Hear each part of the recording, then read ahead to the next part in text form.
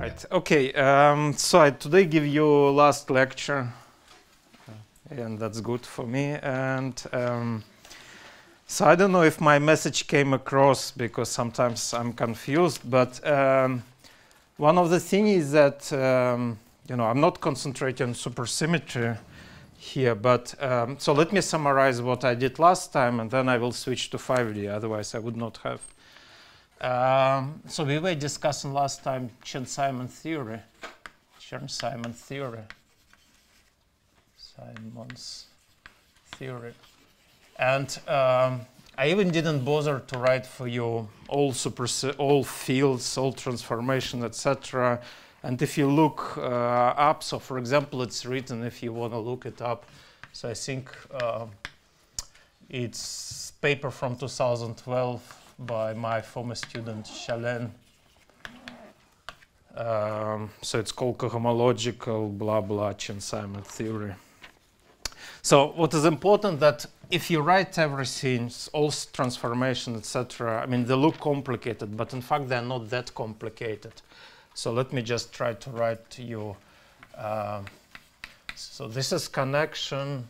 Then I have my field chi. So connection is at linearized level, it's a one form. These guys are horizontal two forms. Then I have a ghosts. This is zero forms, odd.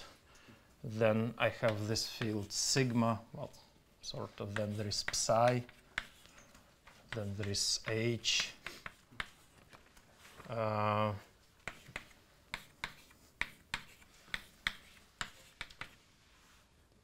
And there is C bar. Again, this is zero form, odd, and there is a B. It's a Lagrangian multiplier. So if I use notations, again, it's very symbolically. So in this direction, that's what I call A operator, and in this direction, this is D operator. So any complicated things are actually done like this. So this guy, so this part, again, it's not realized, it's not a common knowledge, but this part is actually a transversal elliptic problem.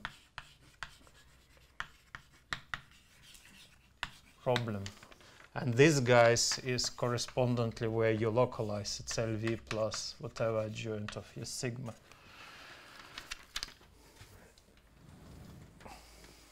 So it, you know, it's hard to realize. You have to play with these things, etc. And for example, when you write supersymmetry, of course, you know, original. If you write supersymmetric theory, it's even more obscure. But in a way, the structure which I told you right away, it's always, you know, done like this. So we always. So I will now for you write 5D, but we always will have these spaces. So we always have two type of complexes. E0, E1, E2, for example, that can be go to zeros. Then there will be some spaces F1, F2, sorry, F0, F1, F2. I mean, they can go, for some theories, they go longer, the higher dimensions you go. And then there are these errors. So again, this is typically different Ds, this is R.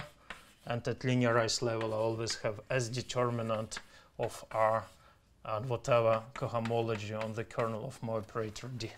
That's always the answer, how it's organized. So for example, here's the natural problem. So this basically was suggested, all the things was written in 97 in the paper by Lossev, Nekrasov, and Bollet. And that's a lift of two-dimensional problem, and two-dimensional problem is elliptic problem. So here's actually, I mean, this is a DRAM, this is DRAM projected to horizontal guys, etc. So this is exactly transversal elliptic problem, and it comes from the lift of two-dimensional problem. Anything coming from supersymmetry always has a structure. That was one of my message. I don't know if I got in, you know, across. Of course, it's maybe a bit complicated, etc.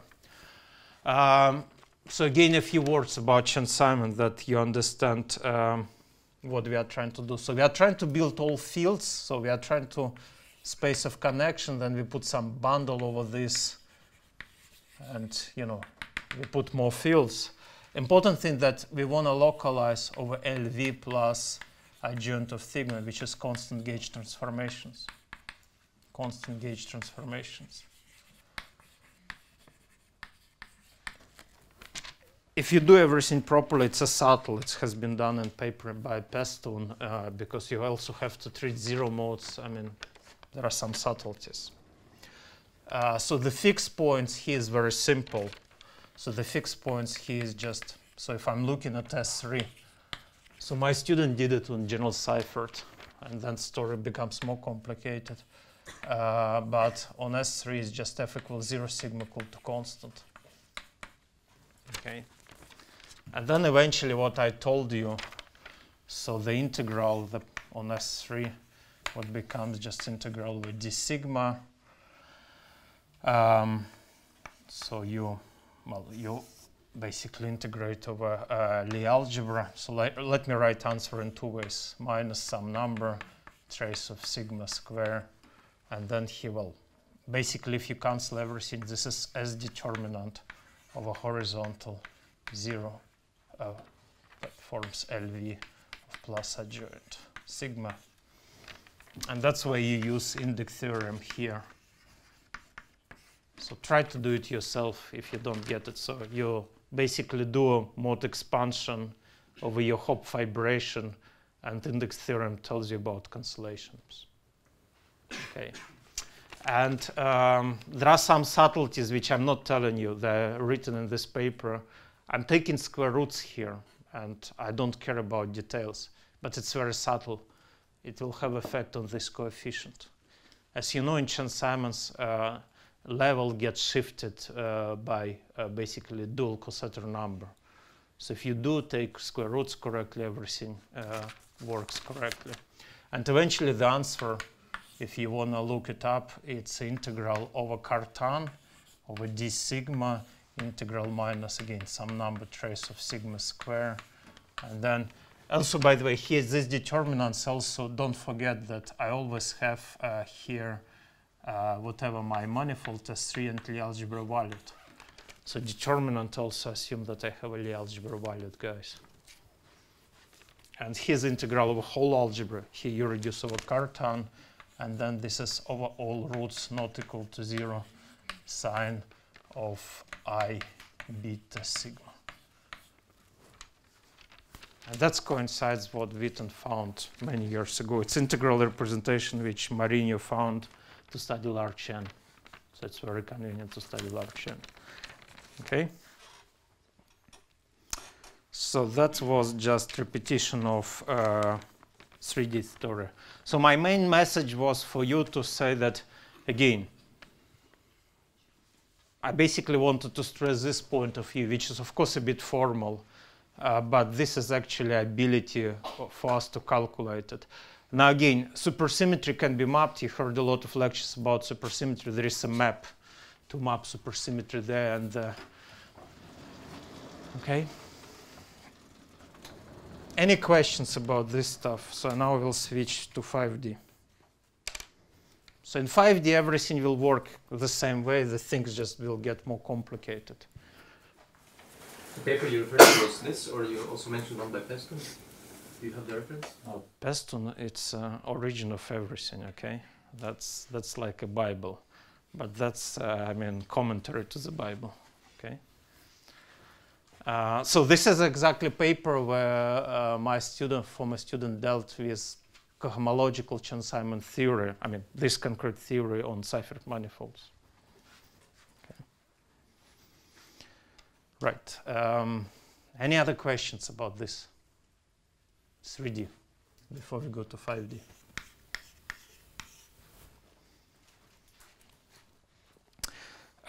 So again, all theories basically, just to give you an idea, then you have all this 2D, 3D, 4D, 5D, well, I mean, there is 6D, 7D. There are good reasons to stop at 7D. And so typically, quite often, if you look up, so for example, if you look at, theory which you localize here, it's n equal 2, and they're related about these conditions, which is good elliptic problem. Then actually here is the same theory n equal 2. It's you map it here, so it's basically around the lift of this problem, so which becomes transversely elliptic problem here. Okay. So then the standard problem about which Nikita was talking here, so this is again n equal 2. So n equal 2 here and n equal 2 here mean different things. It's a different theories, of course. Because if you leave this theory up here, it's n equal 1, which you don't know how to localize. So n equal 2 here originally is related about this problem. That's what Nikita was talking about. If you lift it up here, then that's what I will discuss now, this problem. So the role of Peston here, what he did, it's actually a reduction of this problem from 5D, and this is transversely elliptic problem.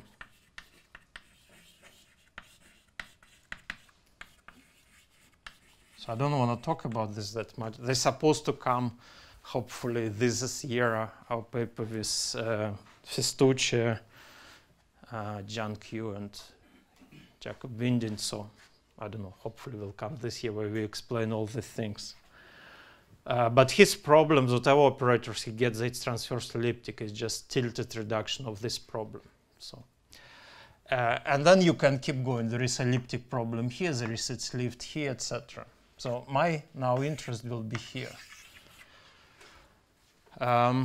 So supersymmetry always basically picks you either elliptic problem or transversely elliptic depending on context.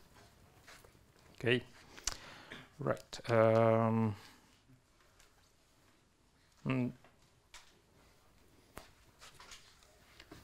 So the idea so just let me give you some words, and that's the original idea goes back to 97, basically, 97, by this Lossev, Nekrasov, Bolek. And what they did is that if you have a four manifold, you have naturally this F plus problem. And if you try to put, it's very natural, there is a way to lift this problem to five-dimensional manifold. And what you have to do, so you have to introduce a vector field dt. So t is along this direction. And then what would be natural to do dt f equal to 0 and f horizontal plus equal to 0. Well, horizontal means that I have legs only here. Again, this problem, in fact, is not, don't analyze, it's whatever transverse ellipticity, it's too many solutions. So actually I will tell you. So the idea is now in 5D what I have to do, this is of course, that's what this guy suggested was local picture, what we have to covariantize it. So I have to discuss for you a bit of geometry. So this would be now a crash course on a contact geometry. So let me discuss 2 minus n manifold. So in fact, 3D falls down to the same class. It's just, 3D is more boring. 5D, there are infinitely many examples. So I have 2n minus manifold, and you call it contact manifold. Contact manifold. If there exists a contact form such that kappa d kappa n is nowhere to 0. So contact manifolds is generalization of symplectic manifolds. So the simple thing is that if you take typically usual system in Rn, you pick up some Hamiltonian reasonable and you look at constant energy levels, becomes a contact manifold. The idea is such a way that there exists a plane where d kappa is actually invertible. So it's like a symplectic form. Okay. So what is important to hold this story that there is exist and it's unique what's called RIB vector field V. which satisfies the following conditions: IV kappa equal to 1, IV d kappa equal to 0. So if you fix kappa with this condition, so if kappa does not satisfy this condition, then it's not guaranteed. Otherwise, it's unique. So for example, that's what I kept telling you on hop vibration. For example, you can choose the things always that they satisfy all these conditions. Okay. Right. Then what we will need is the following: that the picture, if you want to look visually, odd-dimensional manifold. So by the way, so just tell you that any three-dimensional manifold is contact manifold, for example. There is no abstraction for orientable manifold to be contact. In 5D, well, there are some non-contact manifold, but most of them are contact. So the picture is the following, that you actually have some plane, you have direction r, and this is what's called contact plane. Contact plane. And here you have d kappa, and this is basically non-degenerate. It plays the role of symplectic form. So there is again exists actually a metric, always exists, such that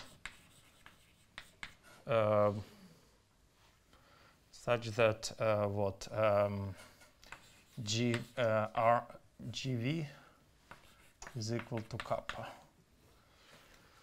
So basically what I'm telling you, I always can choose a metric that this plane is orthogonal. So by this plane you understand distribution, and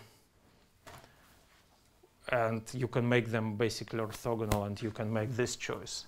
And moreover, on this plane you can choose almost complex structures, that there exists almost complex structure. It's a point-like thing. So basically any odd-dimensional manifold, upon choice of contact structure, you choose one directions, you have a plane, and this plane, locally looks like a standard symplectic manifold. Again, there are no abstractions for these structures to exist. Okay, so what's the catch in 3D, in 5D, etc.? So the catch is the following, that if I'm on such manifold, so if I choose a structure, so I choose V, contact form, and a metric compatible, then it means that for any manifold I can do the following decomposition of P form. I can decompose this P vertical form plus P horizontal form. So this is a form which is given by this projector, and this is given by this projector.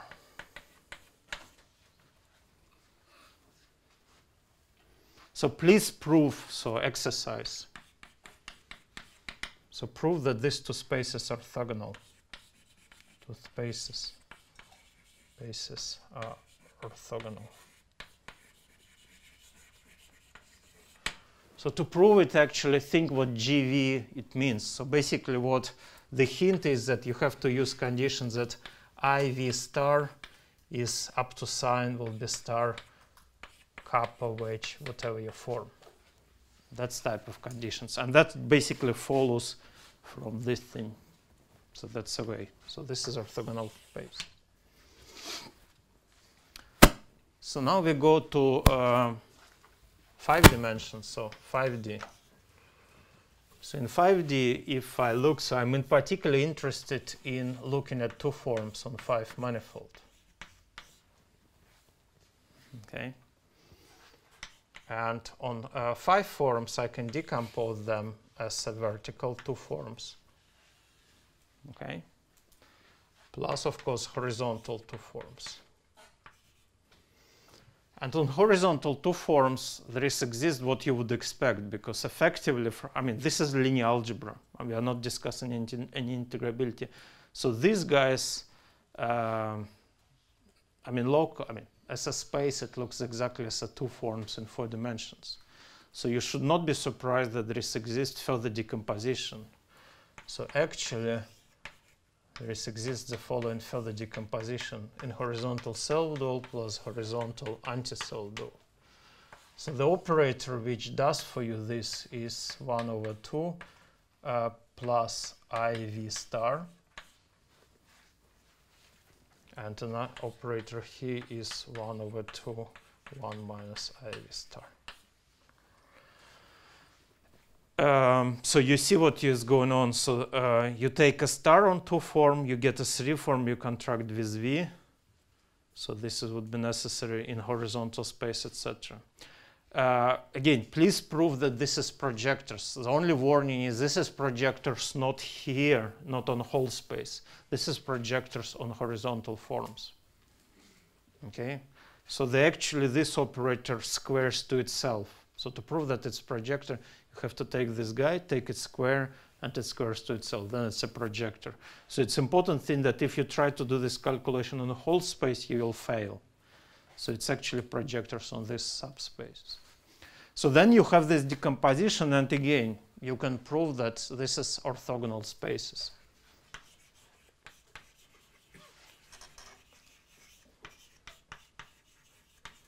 And this is true for any contact manifold, actually.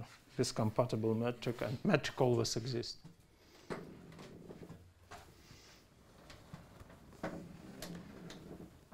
So here, if I start to think, so if I have the structure, there is very natural lift of instanton.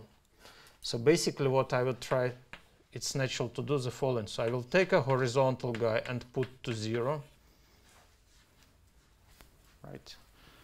And then I will have a F vertical guy put to 0.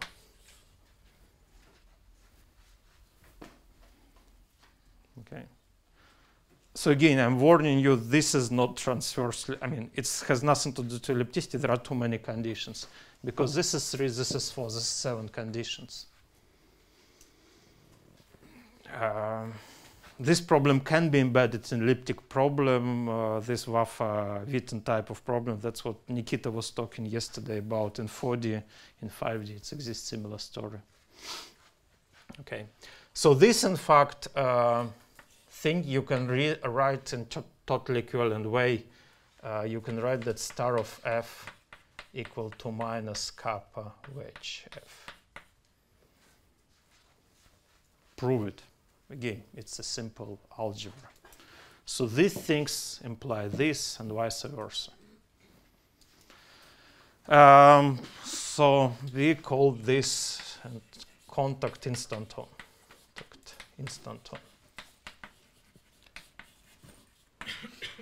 So just one comment, that supersymmetry actually prefers one particular sign here.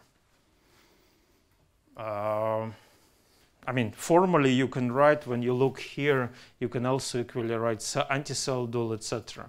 So of course, if you change here minus to plus or plus to minus, then you get here different sign. One sign is good and others is not good. One sign actually relates to supersymmetry, and also it's important thing that with this choice of sign, actually the Young-Mills equation is automatically satisfied. With another choice of sign, it's not satisfied. So supersymmetry actually takes you one contact instanton. So there is no reason to differentiate them. Okay, so I'm writing what supersymmetry actually is picking up. So this is later on what we will try to localize, and this is a rather complicated equation, and we have very limited idea how it's solved. And again, it's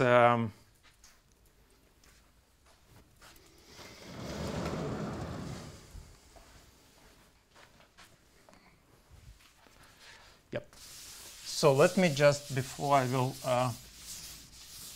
switch to construction of the theory, I need a bit more to tell you about contact geometry and give some examples, and we will concentrate, of course, on S5. So all this contact stuff is very much related to supersymmetry, because there are the following thing. So when I have a contact manifold, then there exists a very canonical way. You just can put a plus line here, and this would call symplectization, which is the following thing that I can introduce for you omega, which would be d r square kappa. So R is just coordinate here. So this would be symplectic form. In principle, you can think this is a cone. So this is like a conic manifold. So this is a cone. So your manifold is like this. This is your m to n minus 1.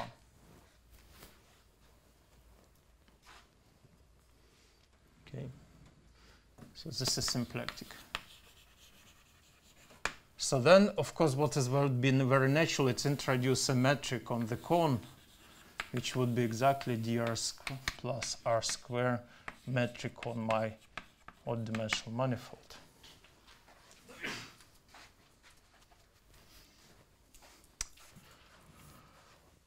So then, so this is manifold as a cone, it becomes even-dimensional. And in even dimensions, we know a lot of nice geometry. So first thing is that if your cone is Köhler manifold, then these guys call this Sasaki manifold. So this is a definition. I mean, you can write this intrinsically in terms of odd-dimensional manifold, but you can just basically construct the cone and require this. Now, if cone is Calabi-Yau,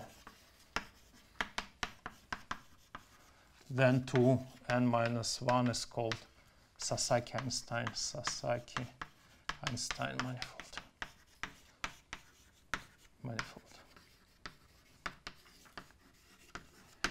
There is a very fundamental theorem. That's where supersymmetry pops up. And that's why 5D becomes incredibly rich. And 4D, we don't know much. Because there are very fundamental theorems which is saying that if you have a metric cone and you want to find Killing spinors on the base of the cone, it's equivalent of finding coherently constant spinors on the whole cone. Now, Calabi-Yau, it's exactly where we know there are coherently constant spinors.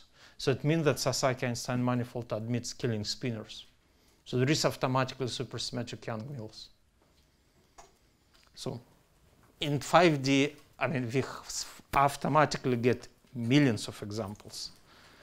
Not just millions, but we get simply a lot of examples with historic geometry, etc. In 5D, nothing. Actually, sorry, in 4D, nothing. And the reason is very simple, because if you try to apply this construction, I mean, we don't have any good class of manifolds in 5D with coherently constant spinors. But in 6D, it's Calabi-Yaus with all this geometry. And so to give you a concrete example,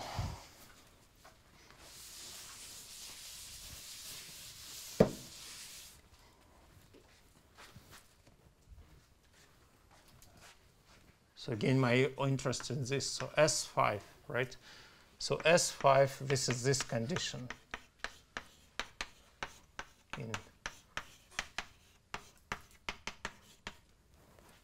in C3. So the cone of S5, right, it's just spherical coordinates. This is C3 by itself. So C3 is obviously Calabi-Yau. So all Killing spinors related to coherently spinors on C3. And so there are plenty of Killing spinors.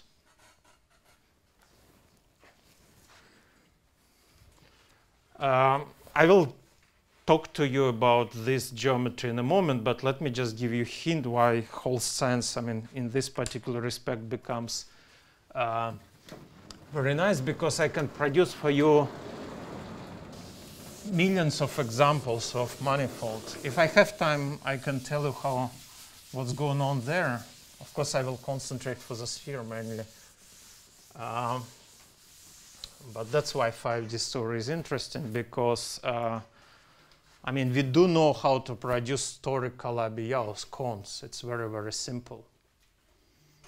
Right? So what you have to do, I mean, thanks to photopological string theory, people studied a lot toric Calabi-Yaus. And exactly the same things. The only thing we have to require that they are cone and we have to just look at the base of the cone, etc. So for example, famous example, conifold. Right, you take a C4 and you do symplectic quotient 1, 1, minus 1, minus 1.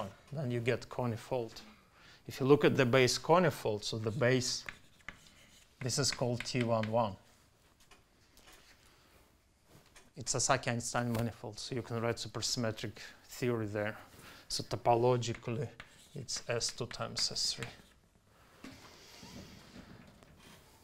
So it's automatically, there are killing spinners related, all this related to contact geometry, the supersymmetric Young-Mills, etc. So then, of course, you can keep going. So, for example, another example would be the following. If you take P minus Q, P plus Q, minus P, and divisor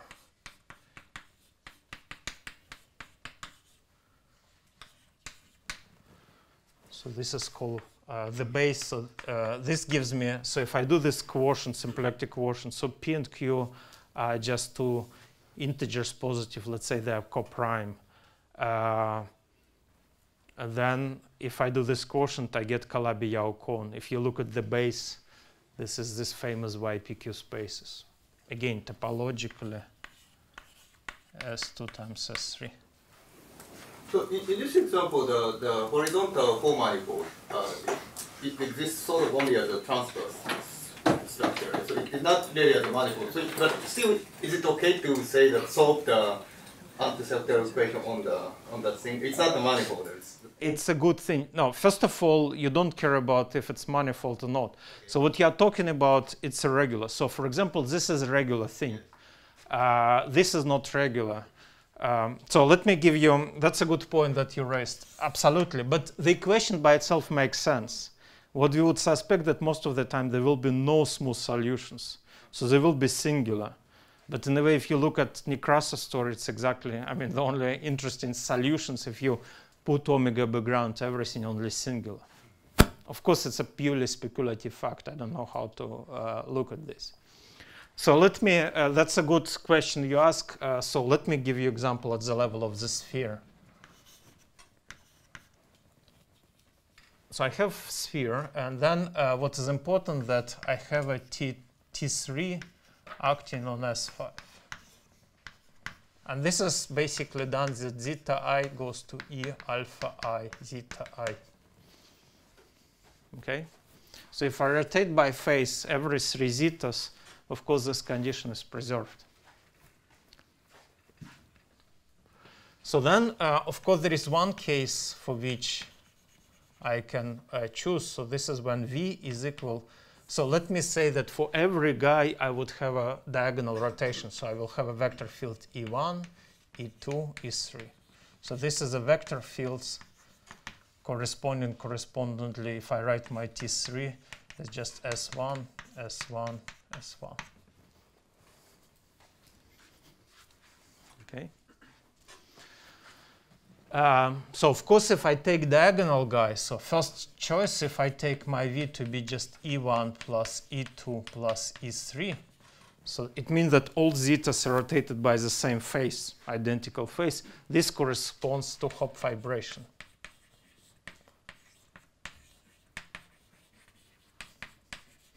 And this is what's called regular contact structure. So you can actually write kappa very explicitly. So let me give this exercise. Write kappa explicitly. This is basically a problem about writing connection on Hopf bundle. So S5 is S1 bundle over CP2. So by the way, many exercises I told you, you can upgrade them instead of doing S3 over CP1. Now you can do S5 over CP2. There are more coordinates, etc. About Fourier modes, everything. It requires more guts, and CP2 requires not 2 patches but 3 patches actually. Okay. So now this, if you look at orbits of these guys, they're regular. So this is just regular S1s sitting over CP2.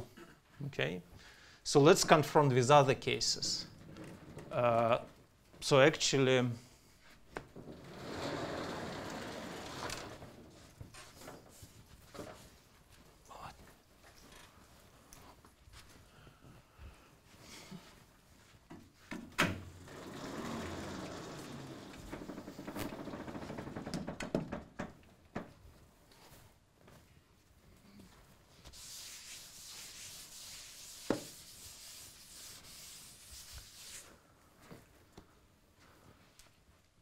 so what I can do, another choice, is the following. Let me choose omega 1, omega 2, omega 3, some numbers, real.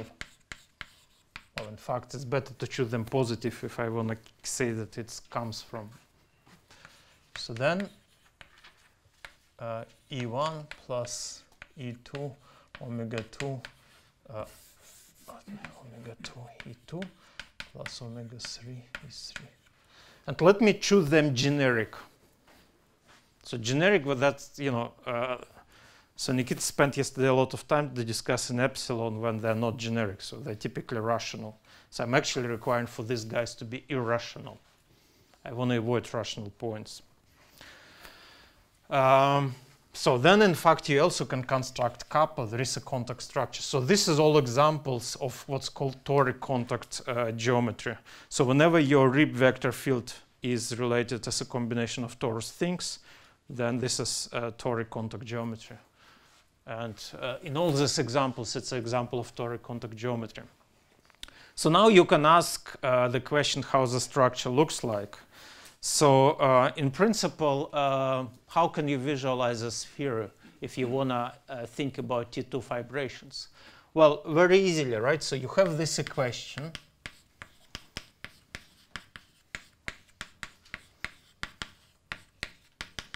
Right. So what I would like, so my torus is just basically a face of this guy. If I look at this equation, it's basically a triangle. And then over this triangle, I have a generically fibration of T3. On the edges, it degenerates on T2, and on the vertices, it degenerates to T1. So this edge, for example, would be zeta1 equal to 0. This is zeta2 equal to 0. This is zeta3 equal to 0. So basically, it's you can think of S5 as a T3 fibration over triangle. When you go to different things, there is different degenerations. So analogous story just for S3.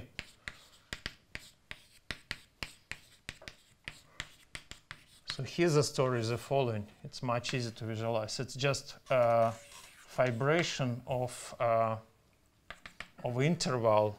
And then when you come here, it degenerates one thing. It comes here, it degenerates another cycle. So here's very similar story. It's a bit, you know, I cannot draw for you T3 over etc., but you sort of understand. So it degenerates. And the important thing that it generates now here S1. So then you can ask which vector field this has a close RIB orbits. And for rational omegas, the only RIB orbits, so the close orbits, it sits here. So in fact, the conjecture, of course, you know, we are not mathematicians, but this is a conjecture that if you would try to solve this equation here, then there are no smooth solutions, and there will be only singular solutions sitting in this closed RIB orbits. But this is purely conjecture. But generically, most of the situations, the interesting contact structure, they're in fact not regular. So there is no actually any manifold, etc. So the situation with S5, I mean S5 written S1 over CP2, this is very non-generic. I have to choose actually coefficients 1, 1, 1. But I can choose them irrational numbers. And in fact, it would be very important when I will try to write a general result and relate to Nekrasov's story. Okay, so this is about geometry. Any questions? Because by absence of the questions, I understand that you're completely decoupled.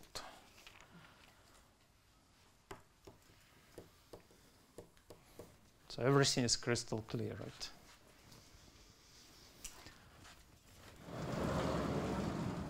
So, but the conjecture is that it has no smooth solution for a generic choice.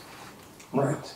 But have you any insight if it's, well, less generic than 111, like if it's rational, for example? Well, if it's rational, then basically you have a torus. So it's the same thing, you know, Nekrasov was writing yesterday that it will close on the torus. You will have more orbits. By the way, there is whole Weinstein conjecture. So anybody who wants to get $1 million or whatever. So this is one of the outstanding problems in contact geometry to prove that any contact manifold has at least one closed orbit. It has been proven only in 3 dimensions, and the thing is that you actually use gauge theory. It's related to Seiberg-Witten equations. In 5D, it remains to be open problem. So actually, every manifold, whatever contact structure you write, there will be at least one closed orbit. So for these things, you will have, for example, I mean, for this toric type, you will have 3 closed orbits on S5. Okay. So that's about geometry. Now, what I actually would like to introduce a theory, supersymmetric theory. So I will write for you this theory in cohomological terms. But there exists theory for Sasaki-Einstein manifolds. It exists a supersymmetric theory, and there is a well-defined map one-to-one with the things I'm writing. And again, I'm concerned only with what physicists call vector multiplet, and I'm not discussing any matter multiplet, but everything can be added. And my main example, of course, will be S5. I may comment maybe later on about other things. So I have the story looks very much similar as before. So let me just write for you this theory. Delta A goes to psi. Delta psi goes to IVF plus I d sigma. So delta sigma goes to minus I IV psi. Delta chi H plus goes to H plus. Delta H plus goes to LV A chi H plus minus, I think, I sigma chi H plus. So let me see that I'm not making it. Yep.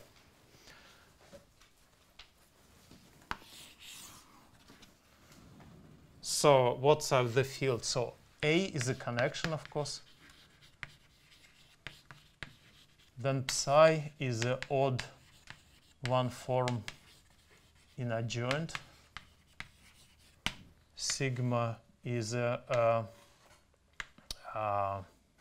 even bosonic zero form in adjoint. So then kappa H plus is element of horizontal self-dual forms, and this is odd, and again it's in adjoint. So all fields except connection and adjoint. And then H plus is in horizontal to self-dual forms. It's even and it's in adjoint. So now on Sasaki-Einstein manifolds,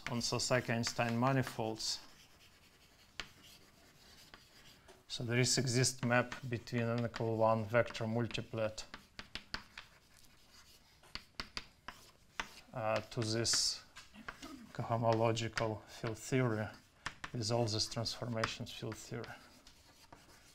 So this map is invertible, very nice, etc. I mean, we wrote it explicitly. Typically, you know, to do these maps and everything to derive the answer looks nice, but you have to do some nasty things, Firtzing, all these gamma matrices. So it's not something I particularly like, but you know, some people do like.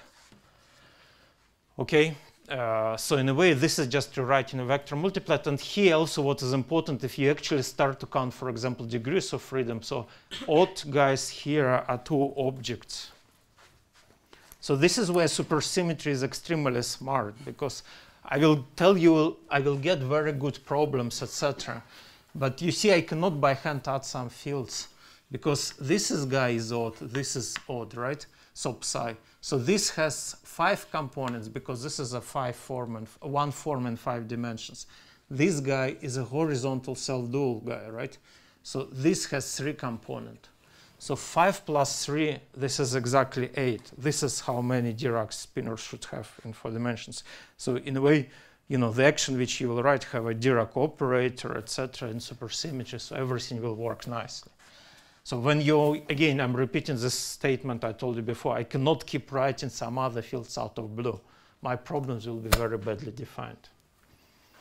So all things are matched. Okay. Right. So this is just vector multiplet, etc. Of course, in reality,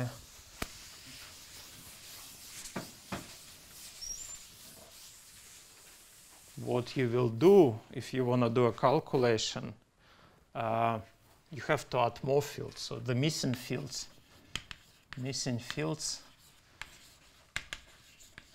is C, C bar, B. So ghost, anti-ghost, ghost, and Lagrangian multiplier. So this is related to gauge fixing.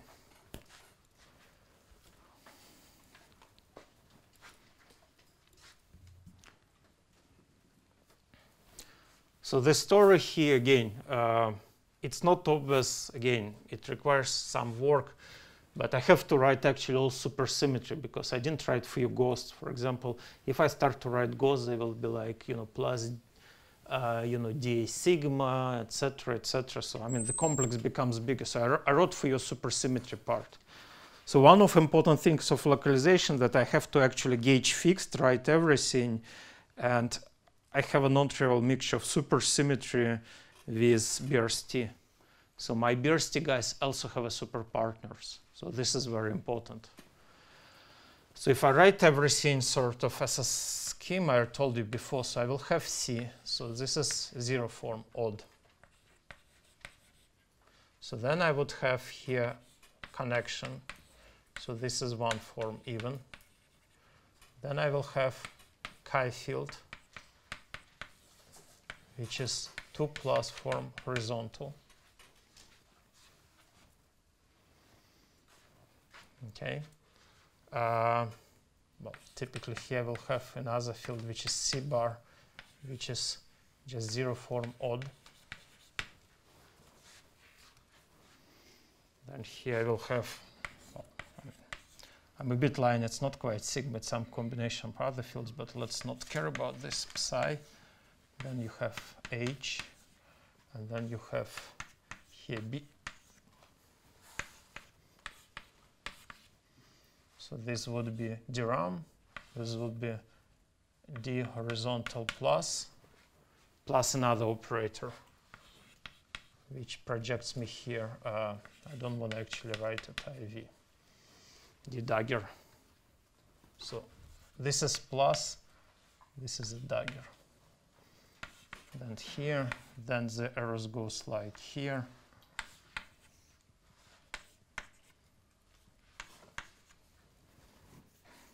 So all supersymmetries can be written like this.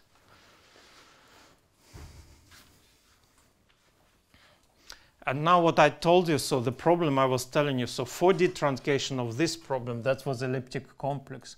Now it becomes a transversal elliptic complex. So if you reduce this complex not along the V direction, but all the other directions, you will get complex which Peston has in his paper, which is transversal elliptic. That's the nature of this complex. Okay. Again, just believe me, I'm not writing for transformations. If I write everything, it's pretty messy. You can look it up in our papers. It's basically generalization of Peston paper. But it's important that that's a complex we have. And again, basically the idea that this is your manifold, this is differentials, this is part of tangent bundle. So the story exactly the same. So you have this, you have this. So if I would write for you the answer, we'll discuss it now, but if I would write the answer around A equals 0, so my answer, by just looking at this, I can tell you exactly what it should be, because what it should be is the following. So I look at this object. I'm supposed to have a determinant because it's odd, determinant comes upstairs. Determinant of a zero form, 1/2 LV plus adjoint of sigma. Then I'm going here. It's downstairs. It's a determinant of 1/2 of one form LV plus adjoint. Then I go here. Then it's odd, it goes up. It's a determinant 1/2 of a horizontal self-dual forms of LV plus adjoint of sigma. Then this is odd forms. It again goes up. It's zero form, so I just erase this guy. So, I mean, everything is built in. Of course, this is not the full answer. I'm basically looking at linearized things, but that's what is important. So if you take this picture, write everything, but then you organize the things. So actually, I mean, this is coordinates on your supermanifold. This is analogous of x. So this is like x. This is like psi's.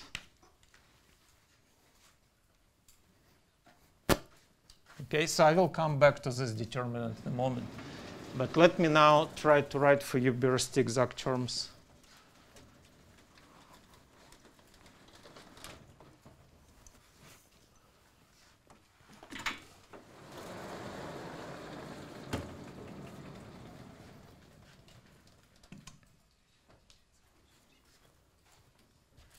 Any questions?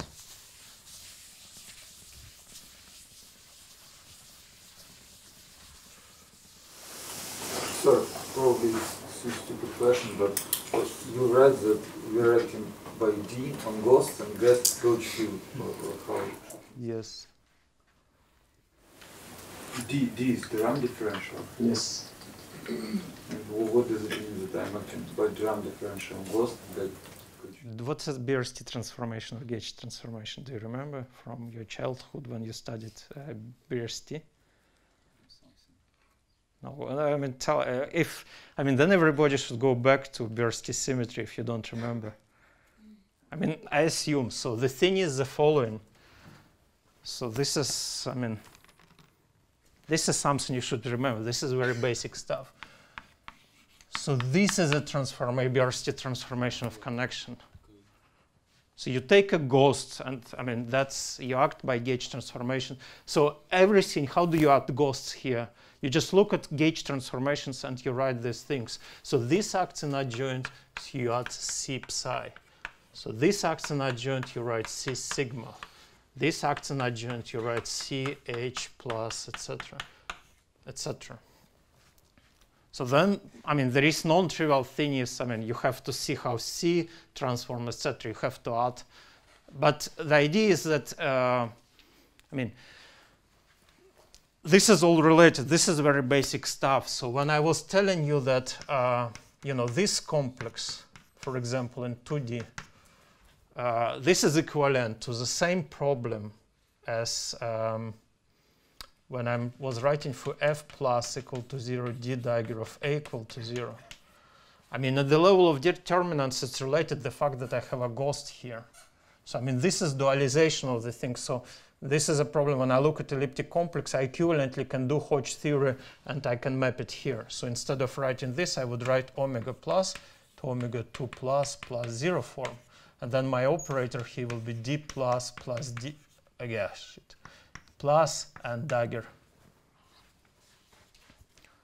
So in, you know, in theory, all gauge symmetries, you forget about them. They're not there. You fix them.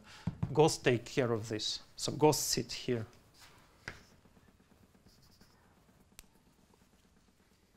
So this is ghost, this is A, this is chi.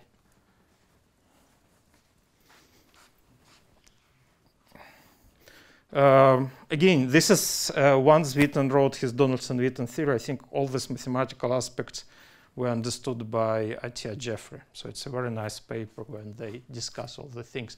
But in a way, I mean, this is just, I mean, original BRST. So you do Fadeev-Popov trick, and that's, if you write BRST without supersymmetry, this is what you will write. Any other questions? Stupid questions are okay.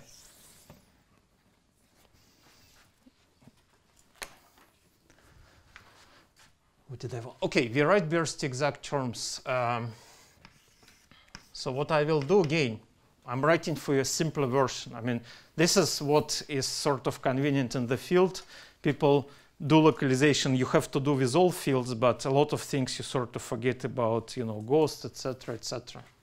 So I'm writing for sort of gauge invariant part only. So I will write delta psi wedge star delta psi bar plus, then I will have chi wedge star h, so h plus plus h plus minus f horizontal plus. Okay. So if you work out the thing, then what you would get, you will get the following.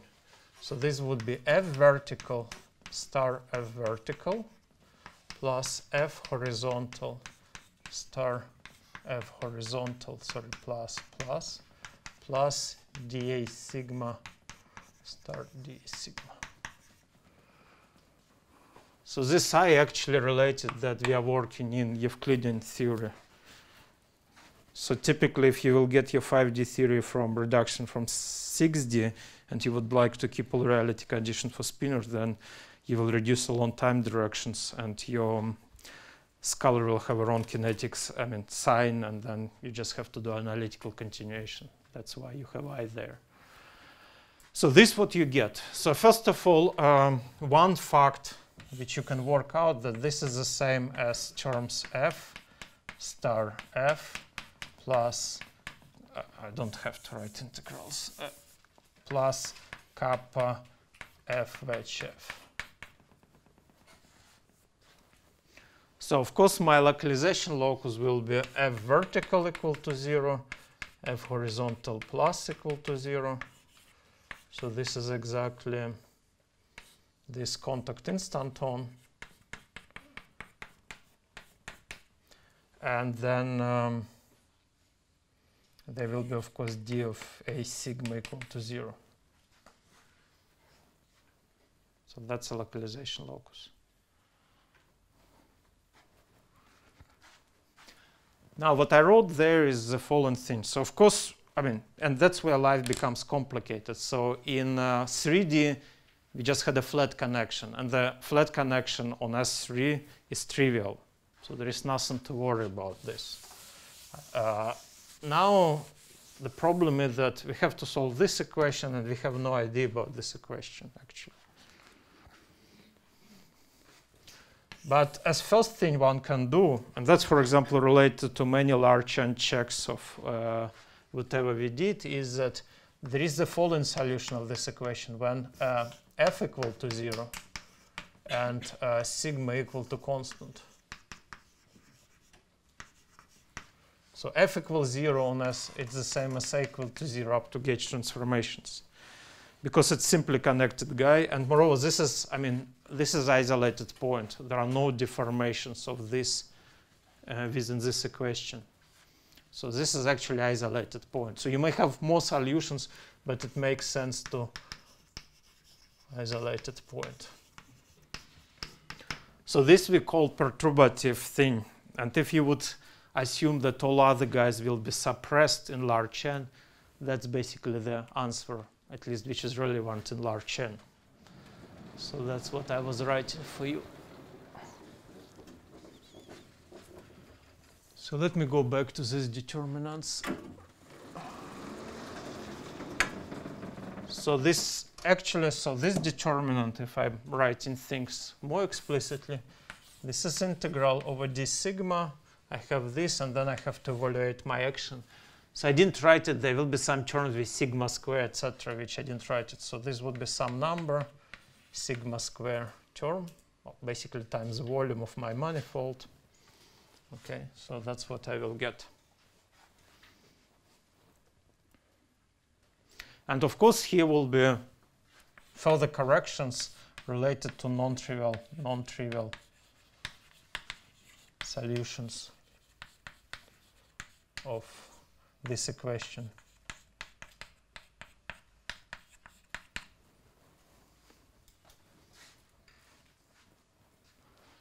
So let me first tell you about these determinants because you have to use exactly the same thing as before.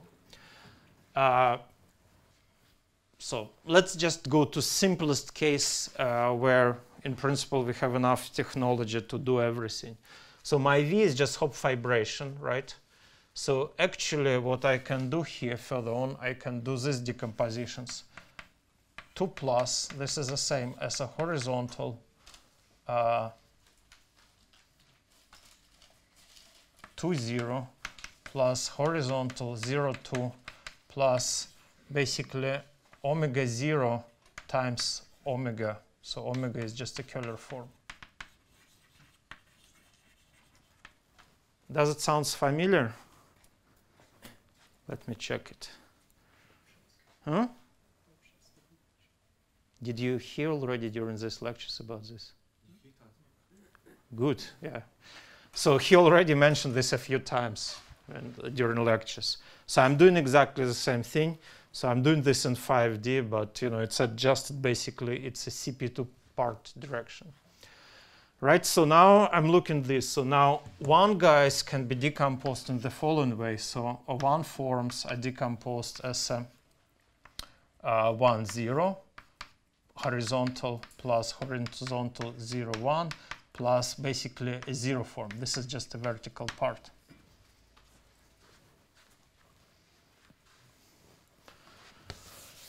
So I'm doing this just to look for you for these determinants, right? So I'm looking here, and so now just look what is up there, what is down. So if I write everything up, so I will have upstairs there, I will have determinant. Again, I'm not caring about phase. Horizontal 2, 0. Oh, I don't know, 0, 2 LV plus adjoint. So because I had here 2 copies, I take a square root. Then I have another of 0 forms, and I have a 0 form here. There are non-trivial phases. Non-trivial phases. There are non-trivial phases, but unlike, so we did calculate them originally, but it seems they do not appear in 5D. There are no any physics behind it. This is problem with physics. You're right when you have other checks to check that you're right. Otherwise, so you do identical calculation like in 3D. In 3D, you know it's correct. In 5D, you have no clue. So presumably there is some reason that it's irrelevant. Okay. So then here, determinant of 0 form. So this is in power 3 over 2. So one I had here, and one comes from here. LV plus adjoint.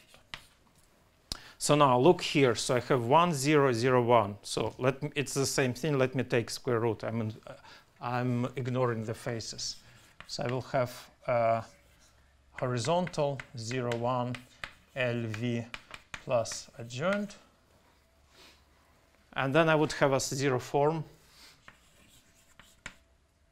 1 over 2, 0 form.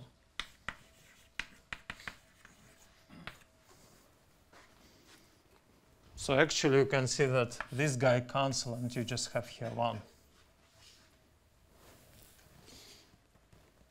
So what you have here, you have basically as determinant of a horizontal forms 0 bullet LV.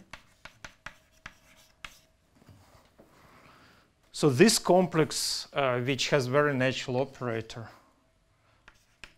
So all 0, 0 forms horizontal. So there is this operator DH bar, horizontal 0, 1, horizontal 0, 2.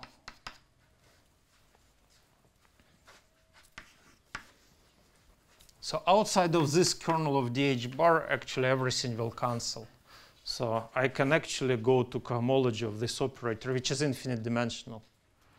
And then here I have to use index theorem. So I can tell you, I will not derive it, although I have written it somewhere.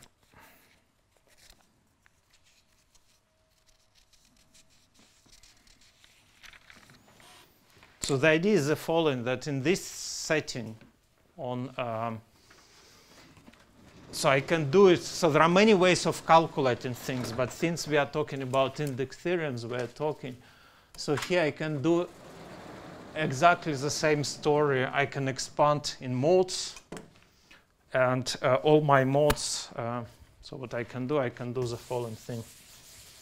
It's exactly like in 3D, just life becomes a bit more complicated.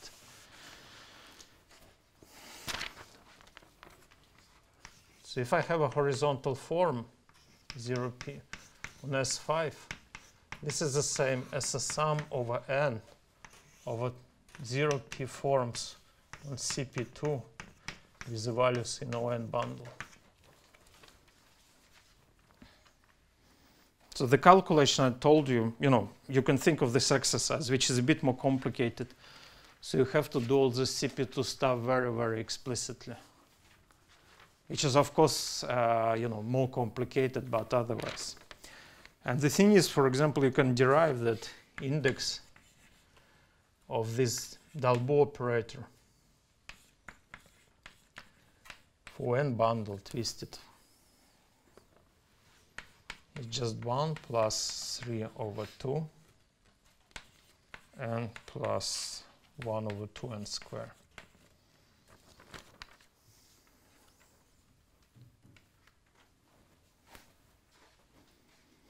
So this is the difference. So the answer will look very much the same as before, but that's a factor you will have there. So you remember what I will actually have. I will have a product of n's not equal to 0. Then I will have whatever 2 pi I n plus adjoint of sigma. And then here I would have exactly this coefficient. So this is for round sphere, 1 over 2n squared.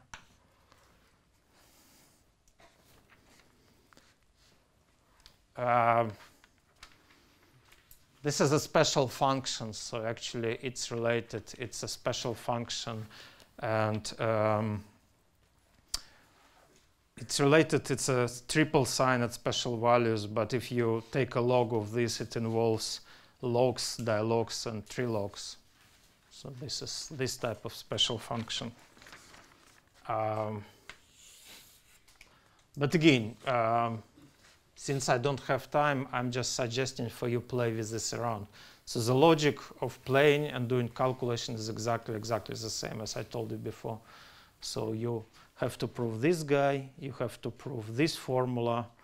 Again, you can do this formula either using some details of characteristic classes or doing equivalent things over CP2. So this is for Dalbo twisted by ON bundle. You have to write everything explicitly. CP2 has a 3 fixed points. So you have to do this the same exercise I was very briefly telling you before. Okay, and that's what you get. Okay. Let me write you the more general answer. So of course be aware of more general answer. And there is actually a much more powerful trick to do it, I can mention for you.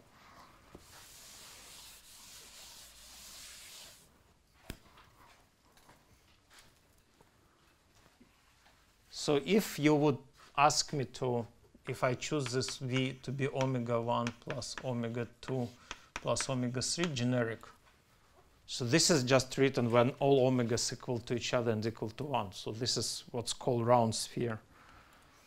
I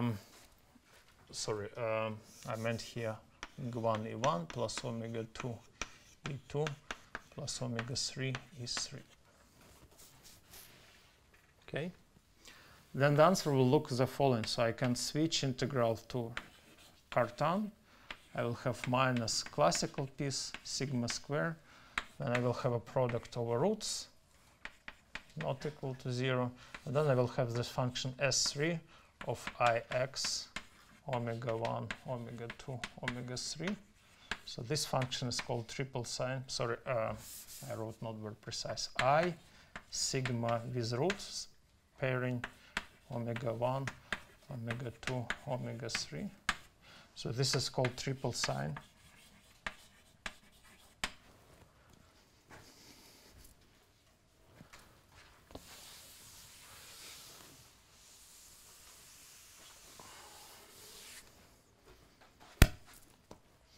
So the functions are in fact very nice which appear there. So just to give you an idea, if you do on S1 things, you get a sine function. If you get things on S3, you get what's called double sine function. And if you do an S5, you get triple sine function. The question how it's defined. Sine is periodic. This function is defined in such a way that if you shift things by one of the omegas, so in a way it's double thing, right? So it has x, and this would be omega 1, omega 2. So it has two periods. If you shift this by either omega 1 or omega 2, you will get sine.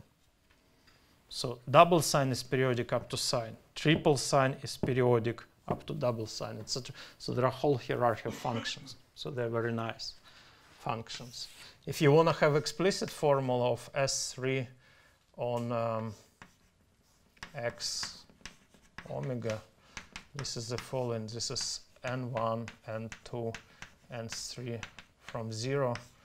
And then you have x plus n on omega. And then you have another product n1, n2, n3. Now starting from 1 minus x plus n on omega. So that's explicit formula for triple sine. Again, as a physicist, you understand this as a regularized thing. So this is entire function with a specified zeros. Again,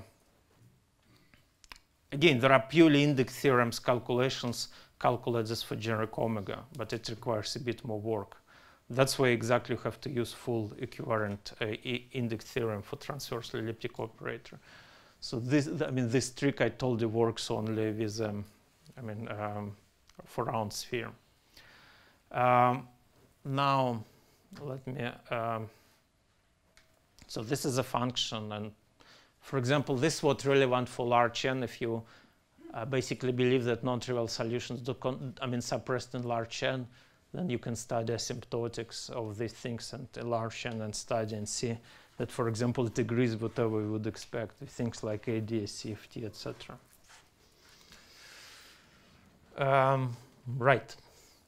So the question is, okay, very good, but what's the general answer? I mean, how can we expect, etc.? The thing is the following, that things come from localization, and actually, so my omegas for geometry, when I choose geometrically, they're supposed to be real numbers. If I want actually to stick to contact structure, to geometry. If I write this function, the function actually defined for any complex omega. And in a way, this is a story very much like in Nekrasov. I mean, it's the most natural thing. It's actually to assume your parameters to be, epsilon parameters, omega background to be complex. It's very natural. So in this story, it's also very natural to assume parameters to be complex.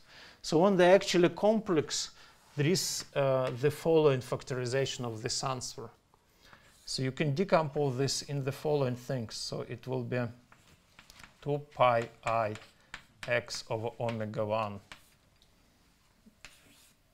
2 pi I omega 2 over omega 1, 2 pi I omega 3 over omega 1, and cyclic permutation. So what this symbol means, I can tell you in a moment. So this symbol means the following thing. So for this factorization to work, there is some polynomial thing, E, some Bernoulli. This works actually, we need to make sure that these things are convergent. So let me write this explicitly. So if I would write for zeta, Q1, Q2, infinity, this is just Nm from 0 to infinity, 1 minus zeta, Q1 and Q2m. And this is a good function if Q1 is less than 1 and Q2 is less than 1. If it's another region, there are other things to write. So you see for this convergences, for me, I have to guarantee that these guys actually modulus less than 1. It means that ratio of omega 2 over omega 1 should have imaginary parts. So if you, this is purely analytical result. So you can take the special function and decompose upon this analytical continuation. But what you can see if you stare at this guy, So this is actually a perturbative answer for Nekrasov partition function on R4 times S1. And the beta, the radius of this is related to 1 omega 1, and then corresponding epsilon, it's omega 2 over omega 1 and omega 3 over omega 1. And then you have three pieces like this. So you have one piece, you have second piece, and three pieces. You just do cyclic permutation in all these guys. So next thing it will be, instead of omega 1, they will be omega 2, etc., etc. Okay. So you have this decomposition result, and then also you can stare at purely at the local geometry, because it's exactly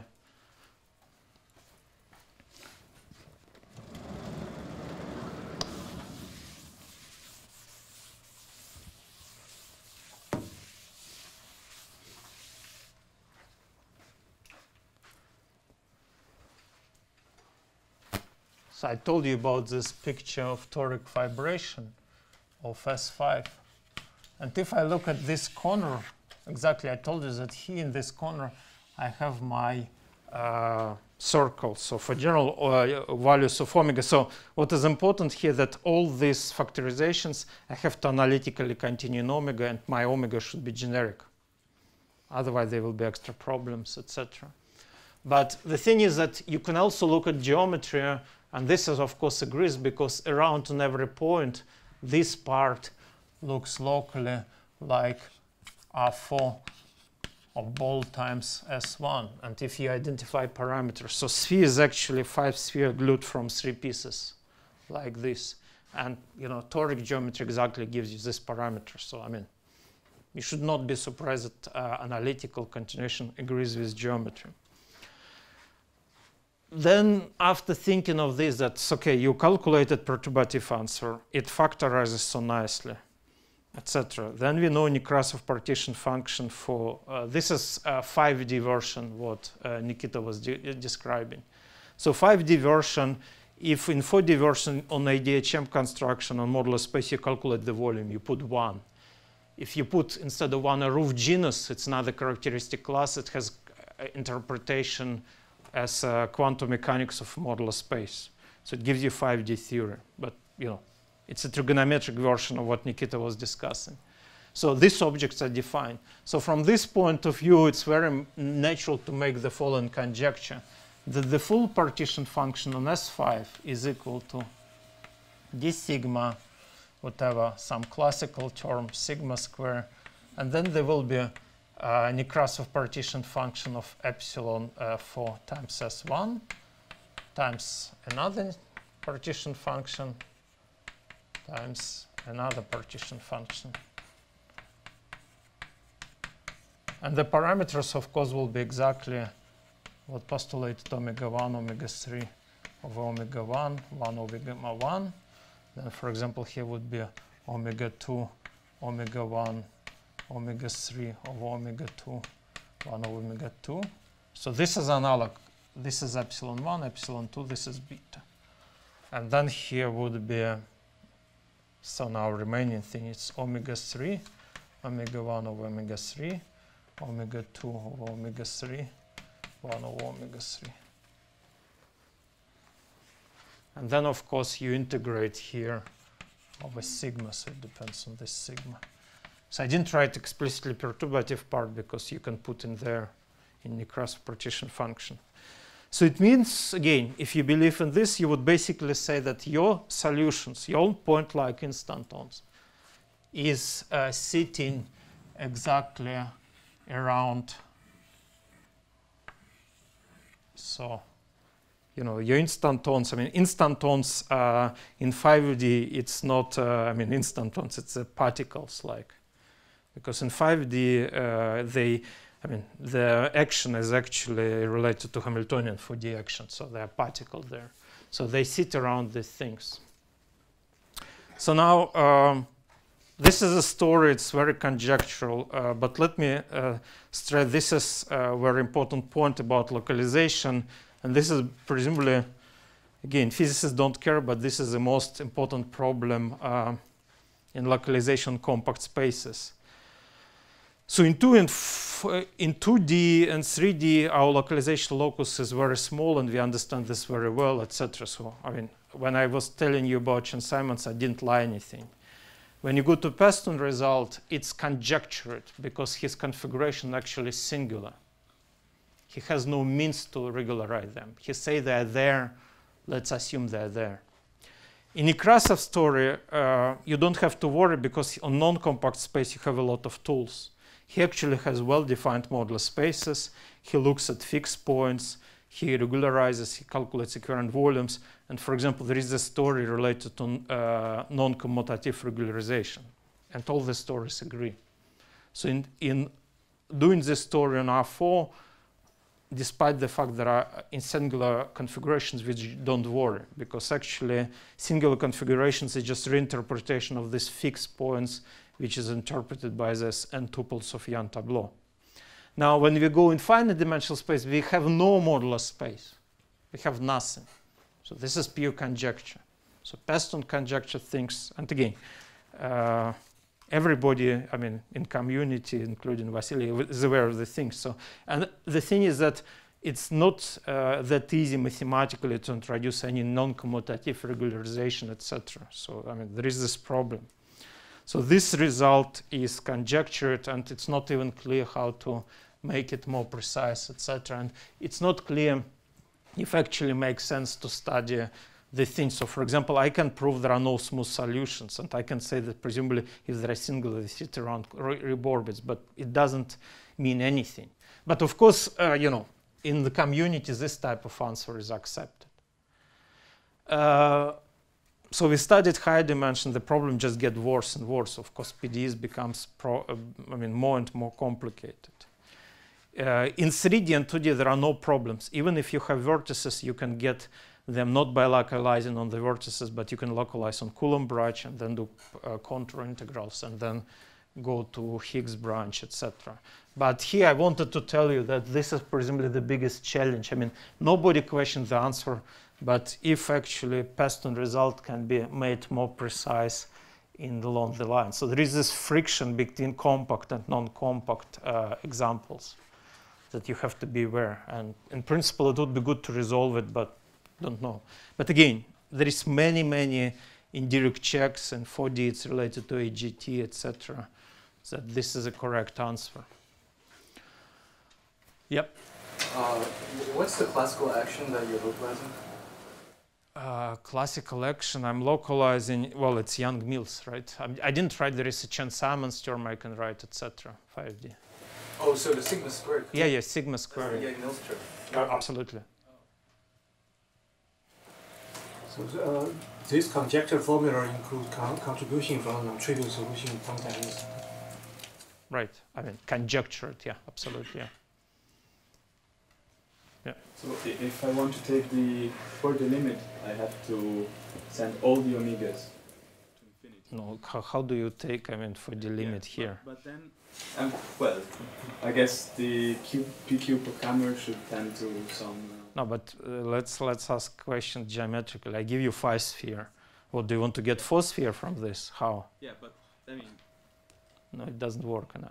I mean, sometimes you can do 4D limits, but I mean, here I'm unaware how to get out of these things, I mean, any 4D limit. So the thing is that if you tried at the level of one guy to do something, it blows up on another way. But geometrically, it's very clear, because if you have a sphere and you start to squash it here, then it goes like this. So, you know, 5 sphere does not have any good 4D limit, and it's purely obvious geometrically. So these formulas you also cannot do. At the same time, if you think about this answer, it's something very amazing, because in Nekrasov formula, 5D formula, there are epsilon 1, epsilon 2, and there is a beta.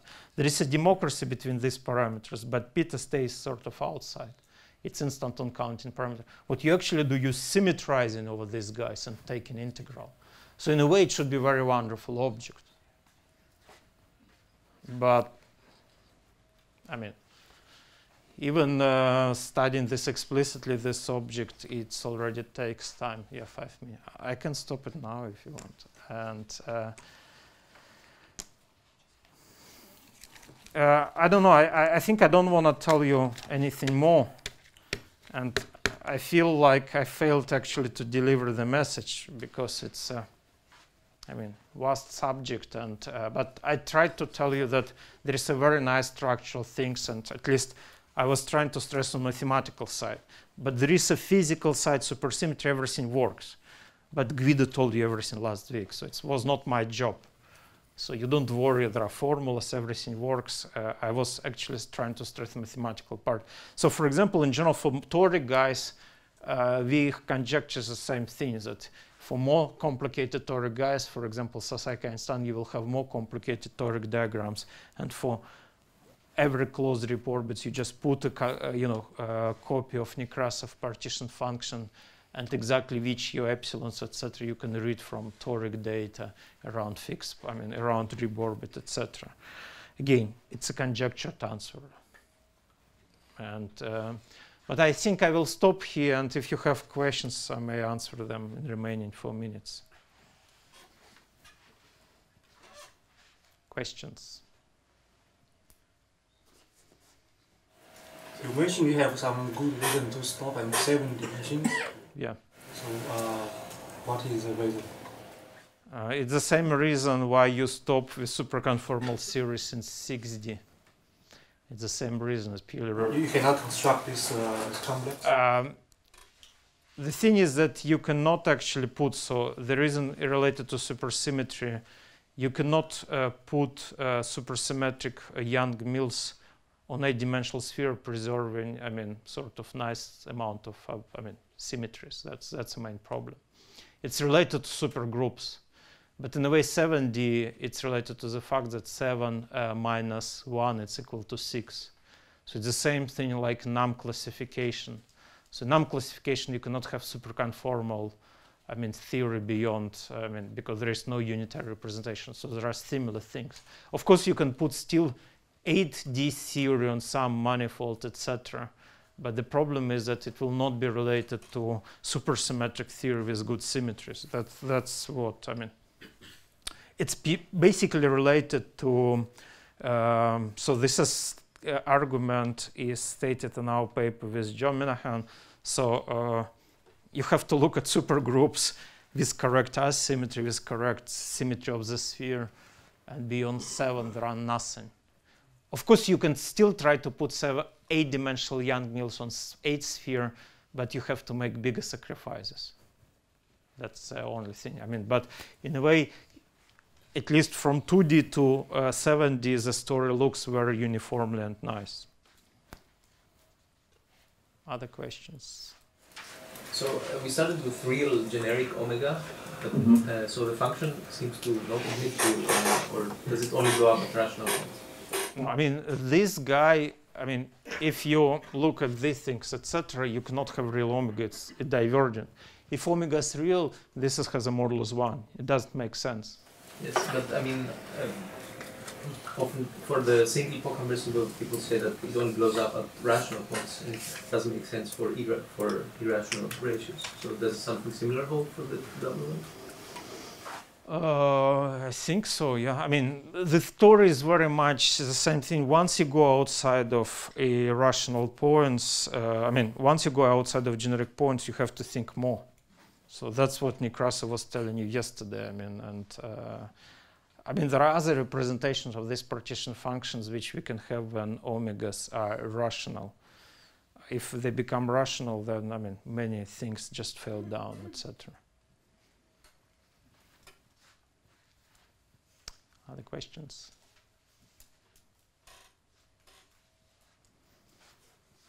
.45, I'm done. Okay, thank you.